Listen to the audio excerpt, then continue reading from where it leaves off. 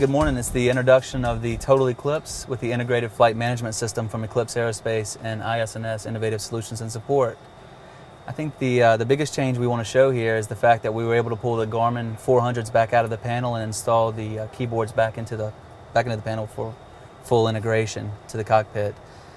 Today we'll be able to show you an introduction of the FMS and the map, the moving map on the aircraft. The keyboards do work. They are installed both sides, and you can actually start by selecting map and FMS on the keyboard. You can also do it here on the main screen, so you have map as well as FMS. Today we can show you how to create a flight plan and how it overlays on the integrated flight management system with the Eclipse 500. In the FMS tab, which we have selected on the left-hand screen, we have active, progress, route, nearest airports, user-defined waypoints, and vertical navigation. In our active page, this is where we'll be able to create a flight plan and also edit the flight plan in flight. Progress will show you the progress of the flight plan, in this case PDK down to Charleston, South Carolina. The routes, it'll store 99 flight plans. So if you have a frequent airport that you fly to from your origination to destination, you can store it here for quick, easy access for activating flight plans instead of having to type it in every single time. You have the nearest airports, so this is nearest to your current destination or position, excuse me. So at this case we're in PDK. It gives us the frequency of the tower and runway length. In flight, if we were flying and had an in-flight emergency, we will be able to go to nearest, and it would show us the frequency for the tower, how far away we are, what direction that airport is in, as well as the runway length of that airport. User-defined waypoints would be Latin longs or fixes that we would put in manually ourselves. In this case, we have none stored. And a vertical navigation page. This is where we can set crossing restrictions for flight plans, as well as arrivals and departures, things like that. You can set positions, altitudes, and climb rate, and and descent rates for crossing restrictions. In this case, we'll go ahead and show you how to start and create a flight plan. We will start in route and hit create flight plan. The first thing you do is you actually name your flight plan. We're going to go ahead and enter the flight plan's name. We're going to be PDK to Charleston today. Papa Delta Kilo. And I'll put a space in here over to Charleston.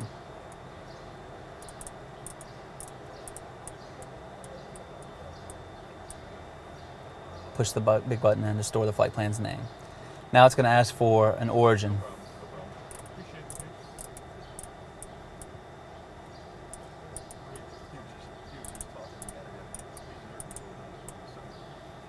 PDK, today we're departing runway 2 right. Select, you have the choice of all the runways obviously. We're going to select runway 2 right for departure and continue.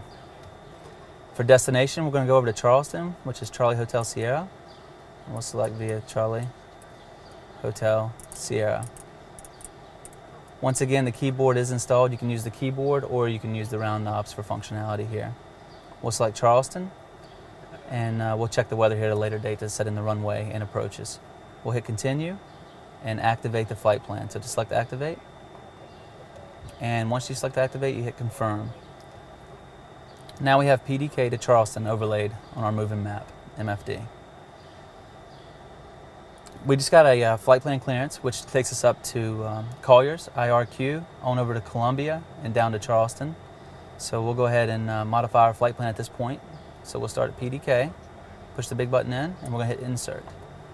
From here, we can put in our fix, IRQ.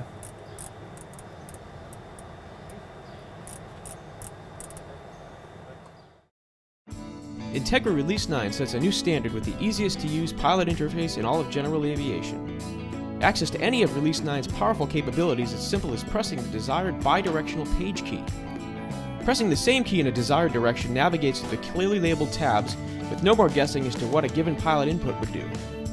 Avidyne's Integra Release 9 is the next generation in fully integrated flight deck technology, and the easiest to use page and tab user interface is just one of the many benefits designed to make your flying easier and safer. From Collier's, we're going to select insert, It'll give us the jet airway. We're going to take J52 off of Collier's, which is our clearance. Collier's J52, J47 to Charleston. So J52, and we're going to go up to Columbia. And then off of Columbia, we're going to insert J47. And we're going to go down to Charleston. So now we have PDK, Collier's, Columbia, Charleston, execute modified flight plan. And as you can see, the overlay files us now PDK over to the Collier's fix, up to Columbia, and down J47 into our final destination, Charleston. What's really nice about the system and the FMS being fully integrated is that it actually already is talking to the chart side of things. So we can go to return to chart list and return to airports, and it gives you your origination of PDK and destination of Charleston, 222 miles away. At this point, we'll go ahead and check the weather by selecting XM data. And in Charleston, it's currently winds are 160 at 10 knots, 10 miles visibility, scattered at 4,500, scattered at 6,000, and broken at 7,500. In this case, they'll be using runway 15 in Charleston. We'll go ahead and hit return to airports, and we're going to select the Charleston airport by pushing the big knob in. We've got Charleston selected now. We can pull it to ILS to runway 15, I'm sure. We'll just do a GPS to 15 in this case. GPS runway 15. Once you have it selected, push the big knob in, and it will bring up your chart. You can read the whole chart by turning the knob up and down, get all the data you need for that approach plate. Now, if we go back to our moving map, it'll actually overlay the approach plate onto the MFD screen. So as we fly on to the a little bit farther in the flight plan, and we fly into our final destination, we'll have a quick view of the approach plate on the screen there. As you can see, we have weather down to the south. If we wanted to make sure that we weren't going to be in any weather here, we have many functionalities of the IFMS that aren't on other products, which is under our map settings. You can overlay flight plans, overlay your E-chart like we just did, which is something that's specific to the integrated flight management system, as well as under XM, we have NEXRAD coverage, cloud tops, echo tops, storm cells, lightning cells, winds aloft.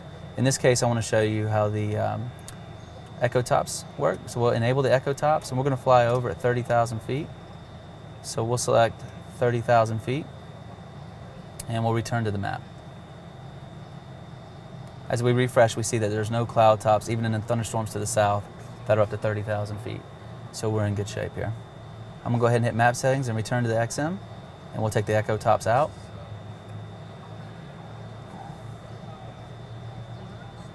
It gives you XM ages here for the data that you received.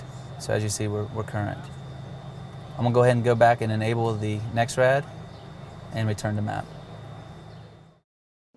Welcome to the Aero-News Network, the aviation world's most comprehensive news and information resource. Real-time 24/7 online audio and video programming, where aviation has been getting updated for over a decade. Distributing over 11,000 stories, features, audio, and video programs every year. Only ANN covers aviation and aerospace with this much depth, insight, and expertise. Check us out on the web at aero-news.net. Once again, I'll show you how it works. As we get over to our destination, I'll go do a quick zoom. As the data updates with the XM refresh, it'll give you a refresh screen here, and it'll go away as it clears up the data. So we'll zoom in just a little bit farther. This gives you full overlay of the aircraft onto the MFD as well as onto the chart. And I'll zoom in just for a little bit more data for you, just so you can see the clarity of it.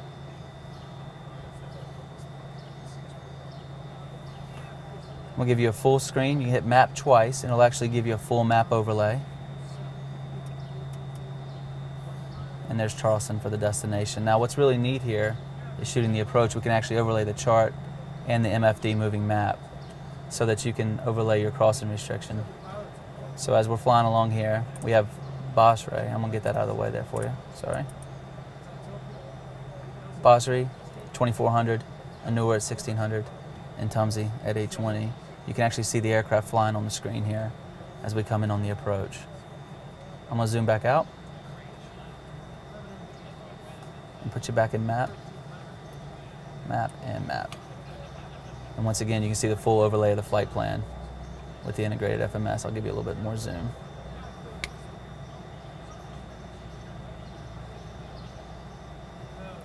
Real quick, I want to show you the winds aloft, how that works. In the map settings and the XM settings, you can scroll down to winds aloft, enable the winds aloft.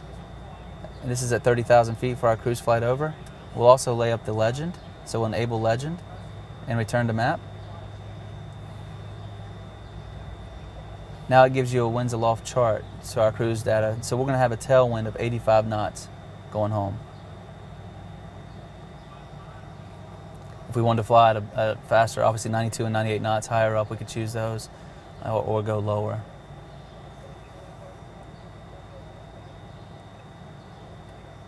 I'll take the winds aloft back out, and we'll make sure we have the next rad is enabled and return to map. Getting back to the FMS, if we were to take off and they wanted us to go directly to Charleston, what's really nice about the FMS is it allows you for a quick change. So we'll select the Charleston VOR, direct to Charleston, and we can activate. And it'll redraw our line and recenter us up. Let me go back in the XM here actually and take that legend out just to clear it up a little bit more. There we go. So now you can see our line direct to Charleston from PDK.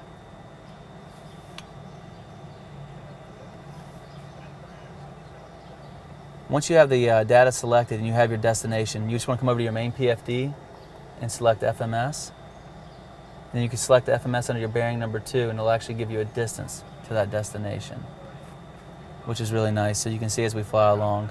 If we were coming in and shooting the approach and you were going to shoot an ILS, you would just tab select to the ILS frequency. 152 on the course, 1097 is the frequency for the ILS. And you can get a quick change of data there. So you can still leave in your FMS bearing, which will be your blue needle, and then you have your ILS selected on your yellow needle.